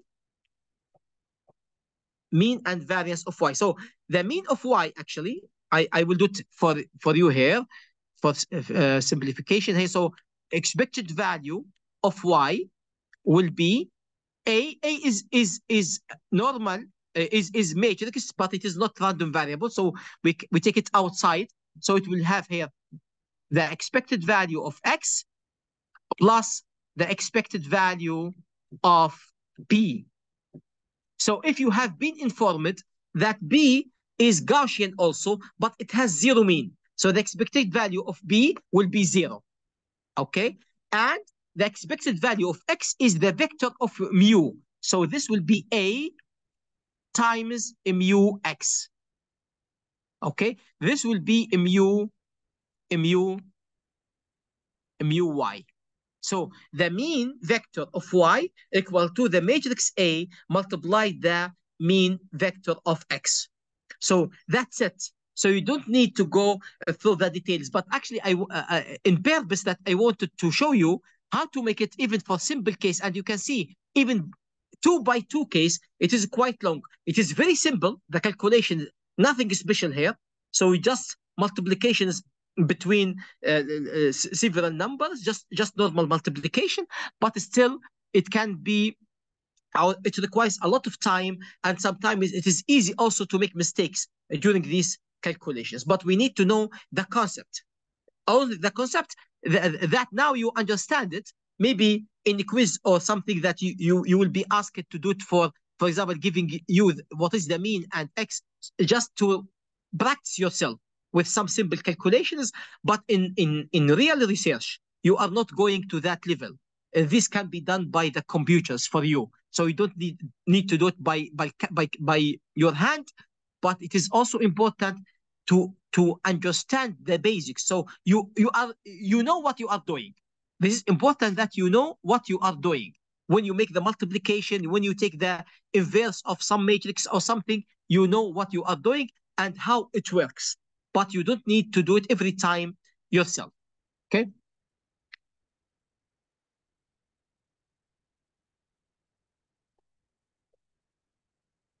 Actually, here I gave more analysis in case of multiple elements. Okay, this is one more example in the multinomial normal distribution.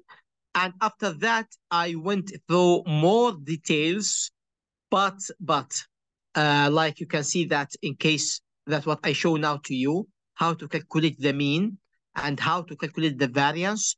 And there are also some more analysis here, and I gave a few theorems, but this is actually what I give now, no problem. So you know this, okay?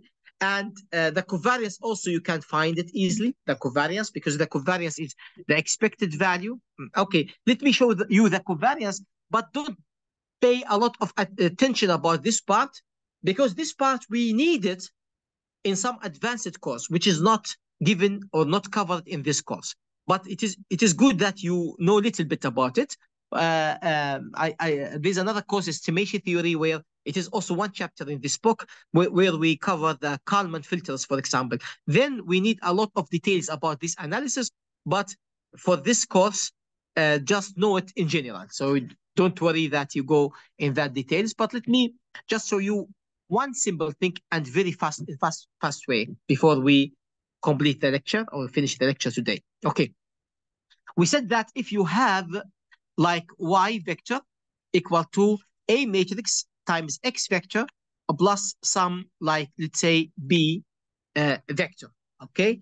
And now this vector y, we said that it is m by 1. The length, the size is m by 1. Matrix A must be m by n. Vector x will be n by 1.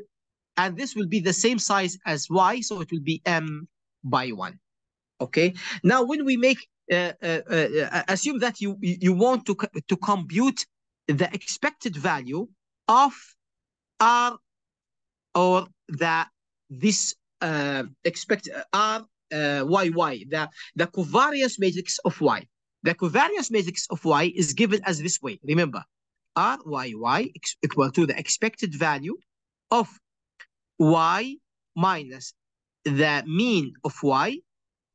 Okay, so this the dimension will be m by 1 times y minus the vector of y, and this transpose. This will be 1 by m. So the result will be m by m.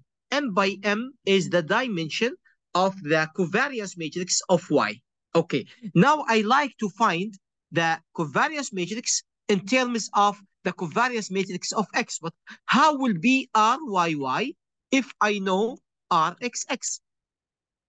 In smart antenna, in beamforming, in MIMO systems, in massive MIMO, and satellite communication, we always need such kind of calculations.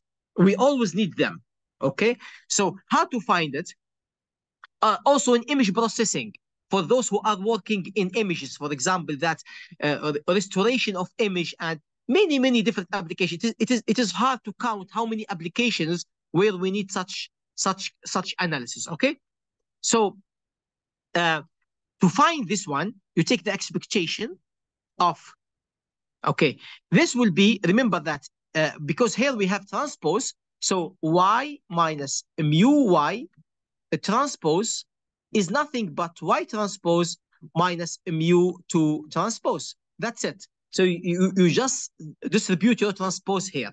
So it will be like y, and try to multiply everyone with the other element. So I'm trying to do it in the simplest way. Okay, not necessarily to be the most efficient way, but the simplest way. So this will be the expected value of y times y transpose, y by y transpose, minus y by mu y transpose. Okay, then the second element minus y, okay, times y transpose, then finally plus mu y times mu y transpose. Now you can distribute this expectation inside as a linear operation. So you will have expected value of y times y transpose minus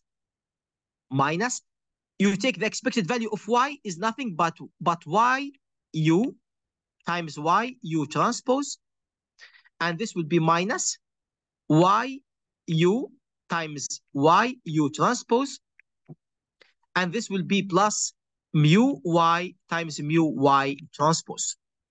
Okay, then this will be expected value of y times y transpose, and you can see minus it will be minus 2, plus 1 it will be minus, sorry, it will be minus mu y times mu y transpose. This will be r y y. Okay, how to solve this one? You need now to find what is the expected value of y, times y transpose. So we can do that because we know that y, we said that equal to ax plus b.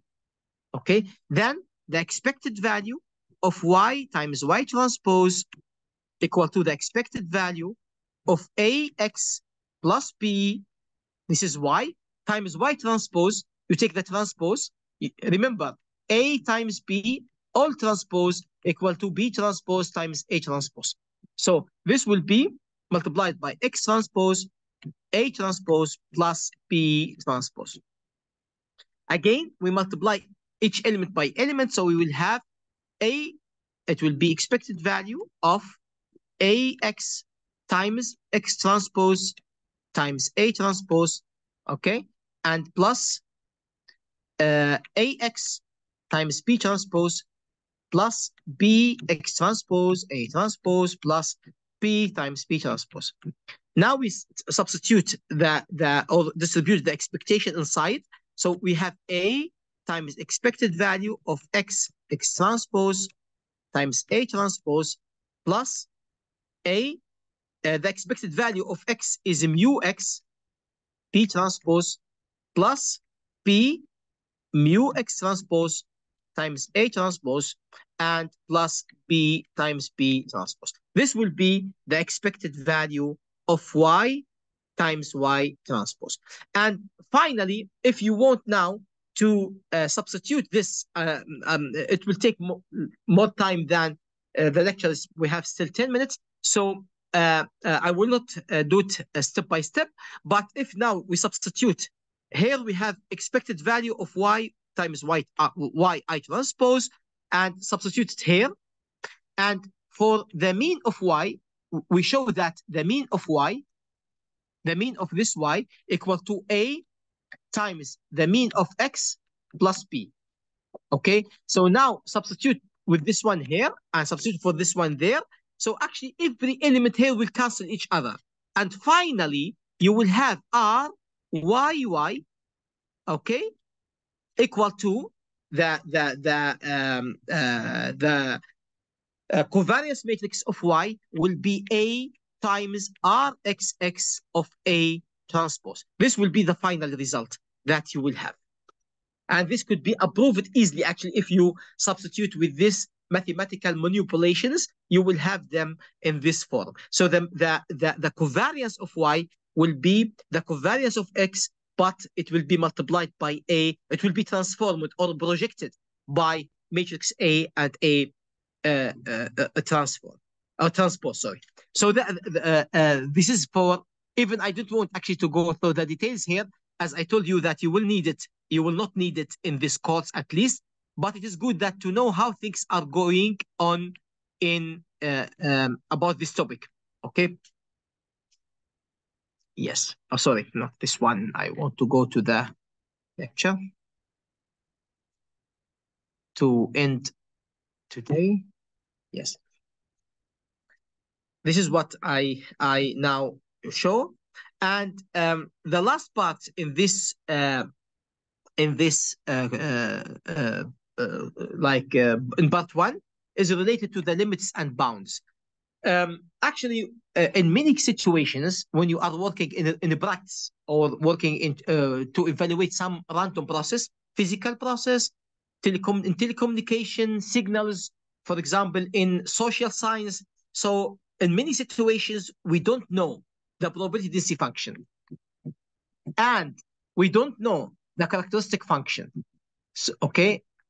In general, we have no idea about how this process is going on, especially that if you have a few number of samples. So when you have few number of samples, it is hard, really hard, to build reliable like estimation for the distribution or for the characteristic function or for whatever material number or function or algorithm representing the behavior of the distribution or the random process.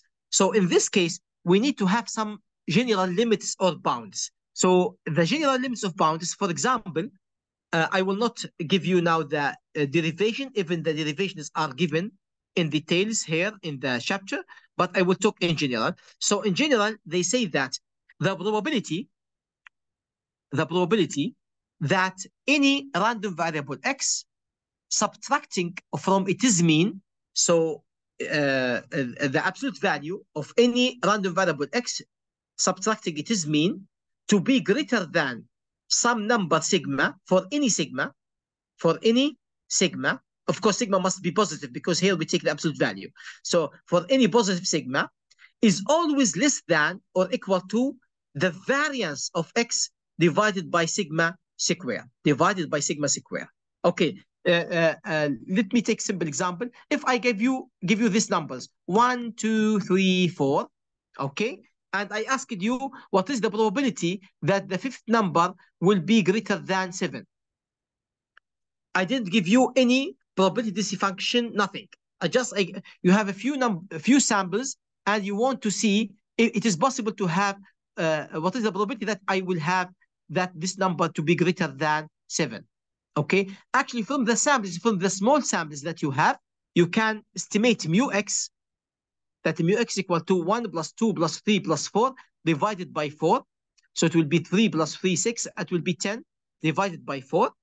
Okay, and now I want to see what is the probability to be greater than 7. So I can substitute here, and then I can find the value by taking the sigma square x divided by this delta square.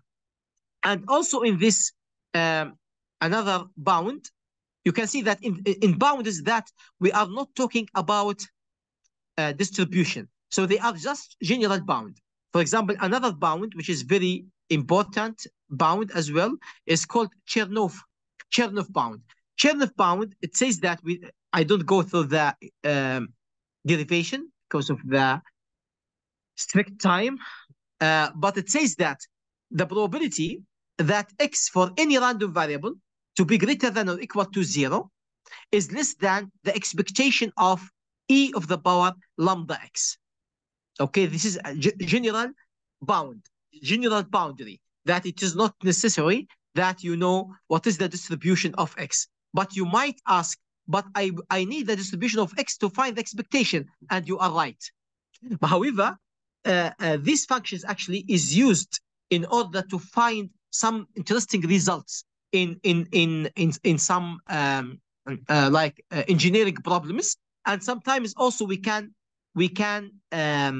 approximate this expectation. For example, if you have x equal to 1, 2, 3, and this was probability 0.5, 0.2, and 0.3, then I can find the expectation of e of the power lambda x, as it will be, as I showed before, it will be e of the power lambda times 1 times probability 0.5 plus e lambda, here is 2 lambda, probability is 0.2 times 0.2 plus e of the power lambda is here lambda times 3 lambda, and it is probability is 0.3. So this could be give us some it is called maximum likelihood estimation of this value. Okay, I don't think that we will need these bounds, at least in this course, but in the future, in estimation theory, we need them a lot, actually. And also, the final one is called Markovian inequality. Markov inequality is also some interesting inequality here, that the probability for any positive distribution x to be greater than or equal to a is always less than the mean of this x divided by a. Okay, so for any distribution, if you have any positive distribution x, okay, and you know that the mean of this x equal to 5, and I asked you what is the probability that x to be greater than or equal to 10. Simply, this probability is less than or equal to the mean. The mean is 5 divided by 10. So you can't tell me that the probability will be always less than 0.5, even you don't know the distribution of x. All what you know, that x is a positive random variable. This is what all what you know. Then you can find this probability in general way. Okay, so actually those bounds are useful in case that we don't have full information about the process that they are in front of us. This is actually the first part of the probability theory, and the second part that we will start, inshallah, next week, it will be stochastic process. You will learn a lot about the stochastic process. Now we have signal, how to apply what we learn if we have signals. So this will be the topic of the next part, inshallah ta'ala. So now actually by completing this first part of probability theory, you can see that we went through several basic stuff and also a little bit advanced stuff.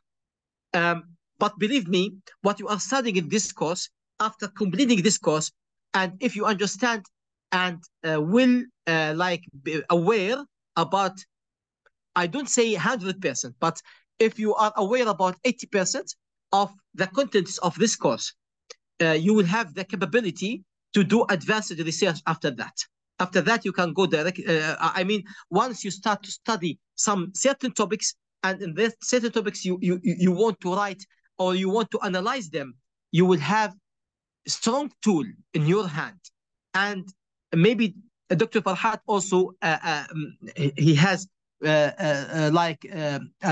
strong academic background. He can tell you that once you know these tools, it becomes much easier for you to publish papers. You can publish papers even in advanced journals. Once you know these tools very well, and then you can study the topics in telecommunication, in power system, distribution of flux in certain some transformer, and you want there are some disturbance due to nonlinearity of the material, and how to express this mathematically, and how to analyze them, how to find the probability that you will have very high temperature spot in some point that it might melt the material there, and making a lot of scientific contribution or scientific analysis. It becomes this is the tool that you will need to do such kind of mathematical analysis. So now you are studying the tool.